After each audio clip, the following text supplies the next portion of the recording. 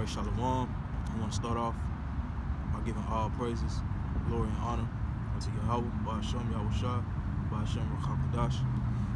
Double honors to the apostles and elders of Great Millstone. Peace and blessings and salutations to the sincere Akin that's around the globe, laboring and pushing his word in all truth and sincerity, okay? Alright, this is the brother Yahrock from GMS Houston. And I'm just going to go into some of Psalms 94 and just hit on some key points I want to make within the chapter. But overall, the topic of this is pretty much dealing with Esau, man. The end of the wicked, man, and the Most High, Yahweh by Yahushua, establishing the righteousness, man, or his kingdom, alright, the nation of Israel, man, okay? So, this is Psalms 94 and 1, alright, it says, O Lord Yahweh, to whom vengeance belongeth, O Yahweh, to whom vengeance belongeth, show thyself, lift up thyself, thou judge of the earth, render a reward to the proud. Lord, how long shall the wicked triumph? Okay, right. This present age that we're in, man, the wicked are at rule, man. Okay, how it says in Job 9 and 24. All right, the earth was given into the hands of the wicked, man. Okay, so this is their time to rule. This is their kingdom. Okay, and the wicked, all right, is the so-called white man. All right. Which are the Edomites, man. All right, starting with the so-called elite, me and your Rothschilds, you know what I'm saying? All right, which come from the tribe of Amalek, man. All right, those are our adversaries. All right, the adversaries of the so-called Negroes, Latinos, Native Americans, man, which are the children of Israel. Okay, so this is their time, to rule, right? So, right, how long shall they triumph, man? Which we know is not going to be for long, man. Okay, right, and that's the, the spirit, that those of us who, follow the will of the Yahweh B'Shem Yahushua, in sincerity, man, we hastening the day, man, all right, for the downfall of these wicked, okay, because this society, this age that we're living in, man, is nothing but iniquity is taking place throughout the earth, man, and real quick, this is Habakkuk, this is going to be Habakkuk 1.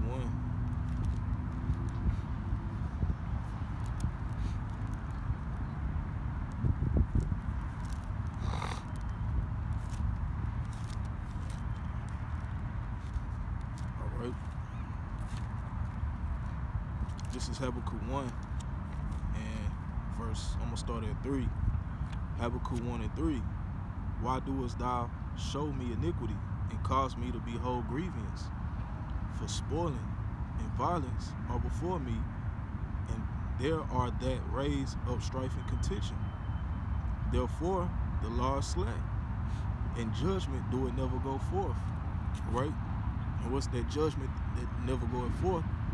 Okay, it's the judgment or the law, statutes, and commandments of the Heavenly Father, man. Okay? It says, for the wicked, and this is the reason why, for the wicked do it compass about the righteous. Therefore, wrong judgment proceedeth. Okay? So, once again, scriptures, going into how the wicked are at rule, man.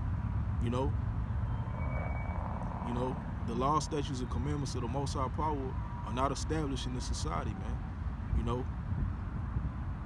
Being here in Babylon, America, all right, the so-called white man has nothing to do with following the Most High Power, man. Okay? Psalms 50, I'll grab that. The same ones that claim to be God-fearing people, the same ones that declare the Bible being the law of the land, all right, the same ones, you know, that say to be so-called quote-unquote Christians. All right, this is Psalms 50 and 16. It says, "But unto the wicked the Most High said, What hast thou to do to declare my statutes, or that thou shouldest take my covenant in thy mouth?" Right. You know, you go to court, what is one of the first things they make you do? Or one of the things they make you do in the courtroom, man? All right? They make you swear on the Bible, right? Which that in itself is going off. All right? We're not supposed to do that. All right? But just to show the hypocrisy of this devil, all right, of the wicked, right? They don't adhere to this word, man, or to the law, statutes, and commandments of the Most High. They don't judge according to that, you know.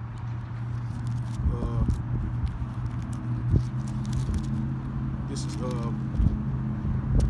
once again Psalms 50 and 17. "Seeing thou hatest instruction, and casteth my words behind thee." Right. This man hates instruction, man. Okay? He cast the words of the Most High behind him, man. You know, just take a look around you, man. Okay? Look how this place is ran, man. Totally contrary to the way that the Most High power intended for us to live, man. You know? All right? You got homosexuality at a all-time high. It's become the norm now. You know, it's become the norm for kids, you know, in elementary, you know, as early as that stage, to be taught what transgenderism is, man. All right, to have the influence on your kids, you know, to turn on the TV, look at Sesame Street, and see a man in drag, man, telling them that boys can play with dolls and girls can do what boys do, and you know what I'm saying, the mass confusion, man. All right, that's pushed in this society, man. All right, that's just one of many examples, man. Okay, showing you that they cast the words of the Most High behind them, man. Disregard these laws, statutes, and commandments, man. You know. All right. So going back to Psalms 94. Hey, matter of fact, I'm gonna go back in Habakkuk. All right, this is Habakkuk 1 and 6. It says, "For lo, I raise up the Chaldeans," all right, Edom, okay, "that bitter and hasty nation, which shall march through the breadth of the land, and to possess the dwelling places that are not theirs." All right, so Esau or Edom, all right, they've conquered or took over other lands that are not theirs, man. All right, going back to the earth was given unto the hands of the wicked.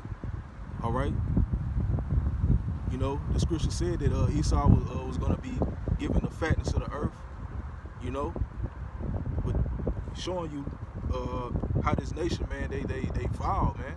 All right, they go over and take over that which is not theirs, man. Okay, it says, verse 7, "They are terrible and dreadful." They're terrible and dreadful, man. You know, it says, "Their judgment and their dignity shall proceed of themselves." All right, so right, man. You know, going back to I think you can go into the Maccabees and read when they I want to say it was Alexander or his 4 generals, when they began to rule, how the wickedness multiplied throughout the earth. All right, which are those are Edomites, man. Okay, the wicked, man. You know, the scriptures refer to them as the border of wickedness, bro. You know what I'm saying? So once again, how long will they triumph? All right, you know, but we're gonna get the answer. So like Psalms 94. it says, how long shall they utter and speak hard things? And all their workers of iniquity boast themselves. They break in pieces thy people, O Yahweh, and afflict thine heritage. Right. They break in pieces thy people. Who are the Lord's people? All right. You so-called Negroes, Latinos, Native Americans, man. All right. The nation of Israel. All right. So this devil has afflicted the Lord's people. Okay. Putting us in bondage. All right. The northern and the southern tribes, man. Okay. Splitting up the home of the Israelite man and woman, man, and kids, man. You know, forcing his grievous laws and you know his ways upon us, man. Okay,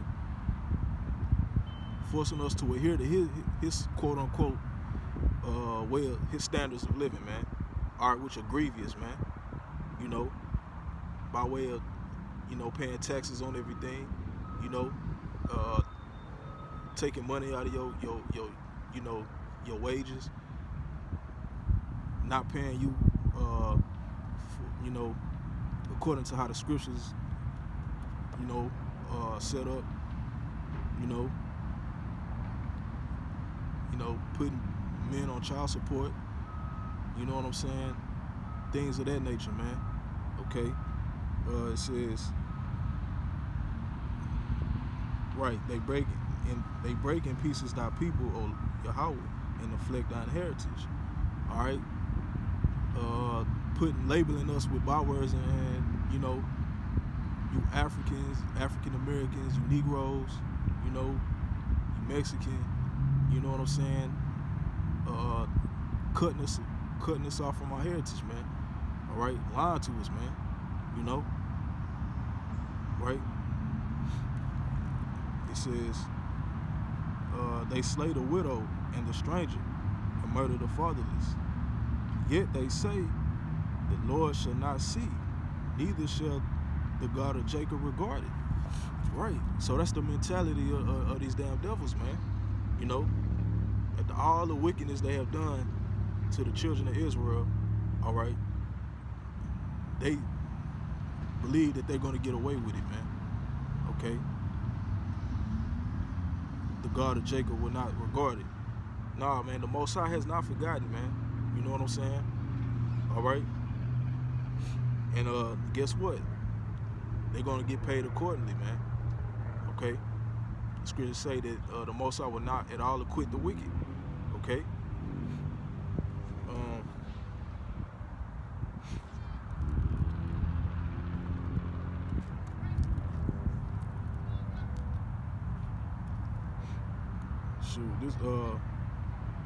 Shoot, real quick, this is Jeremiah 49:12. It says, for thus saith the Lord, behold, they whose judgment was not to drink of the cup had surely drunken. All right, so, right, Israel, all right, the nation of Israel had drunken of the cup, all right, us going into captivity, all right. It says, have surely drunken, but art thou he that shall altogether go unpunished? Thou shalt not go unpunished, but thou shalt surely drink of it. Right. So would they get away? All right. Would they not drink of the cup? You know what I'm saying? La. Well, they won't get away. All right. They will drink of that cup. It says, thou shalt not go unpunished, but thou shalt surely drink of it. All right? He that leadeth into captivity shall go into captivity. Okay? He that killeth with the sword must be killed with the sword. Okay? And that's payback, man. That recompense. All right? And that's exactly what's going to happen. Thus said Yahweh Ba'ashem Yahushua. Okay? So, I'm going to go down here to verse 14, all right? It says, Psalms 94:14, for the Lord will not,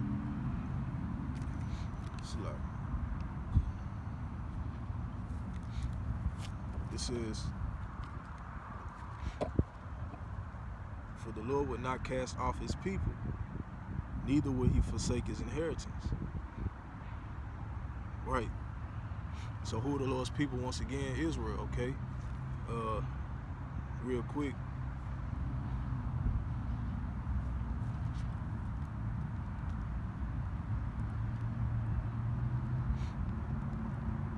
This is Isaiah 14:1.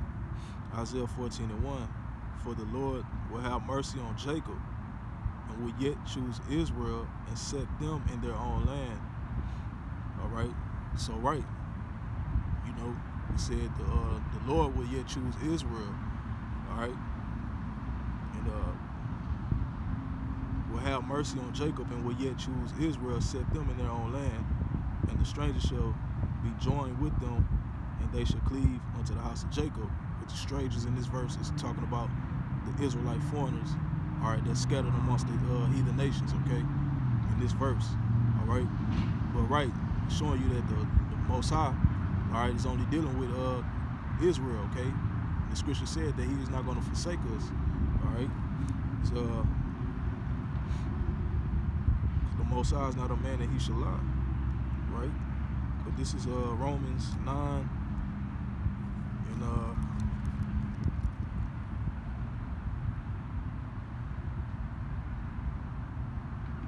all right, this is Romans 9 and I'm gonna get straight to the point, man. This is Romans 9 and 13. "As it is written, Jacob have I loved, but Esau have I hated." Right. So, and a lot of people get upset when they hear that, man. But hey, that's, you know, we reading out the scriptures, man. All right. You know, the Most High does hate. You know, he hate that those that do wickedness, right? You know, and who are the wicked, man? Esau, Edom, man. All right. But he said that verse 9, Romans 9 and 13, "As it is written, Jacob have I loved, and Esau have I hated. What shall we say then? Is there unrighteousness with the Most High? Yahweh forbid." Okay, right. You know, so the Most High is only dealing with Israel, all right? You know, we was given a promise, man, okay? And back in Psalms 94, it said, for the Lord will not cast off his people, neither will he forsake his inheritance. But judgment shall return unto the righteous. But judgment shall return unto righteousness, and all the upright in heart shall follow it. Verse 16, "Who will rise up for me against the evildoers? Or who will stand up for me against the workers of iniquity?" Right.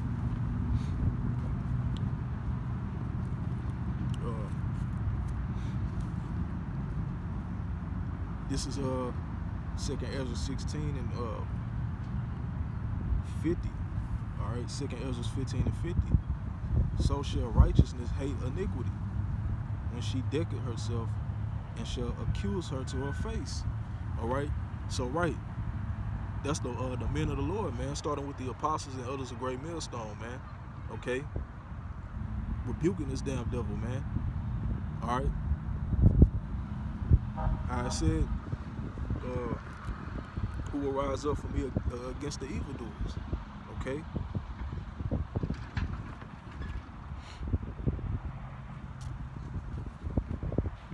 And we seeing that right now, man.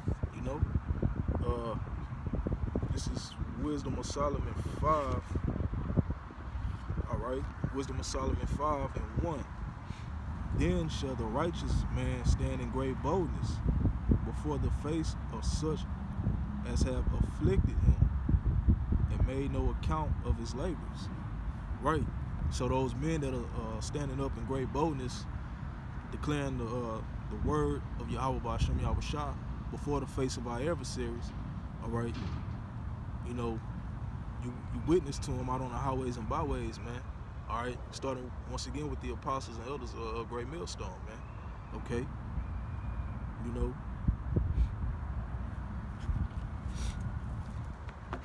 And So back in Psalms 94:16, who will rise up for me against the evildoers? Or who will stand up for me against the workers of iniquity?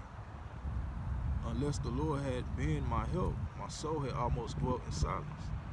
When I said, my foot slippeth, thy mercy, O Lord, held me up. In the multitude of my thoughts, within me, thy comforts delight my soul. Shall the throne of iniquity have fellowship with thee, which frameth mischief by Allah? They gather themselves together against the soul of the righteous and condemn it the innocent blood. Right. So, point I want to hit too, where it says, verse 20, shall the throne of iniquity have fellowship with thee, which frameth mischief by Allah? You know, and the answer to that is no, man. You know, Esau, or the wicked, you know, their kingdom is going to be taken down, man. All right, has to be taken down in order for our kingdom to be established, man.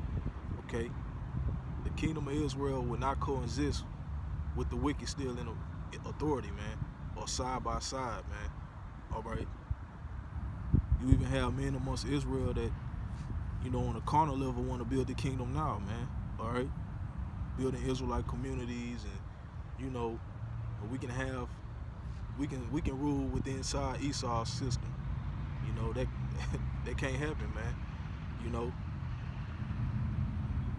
so it said, shall the throne of iniquity have fellowship with thee, which frameth mischief by Allah? They gather themselves together against the soul of the righteous and condemn the innocent blood.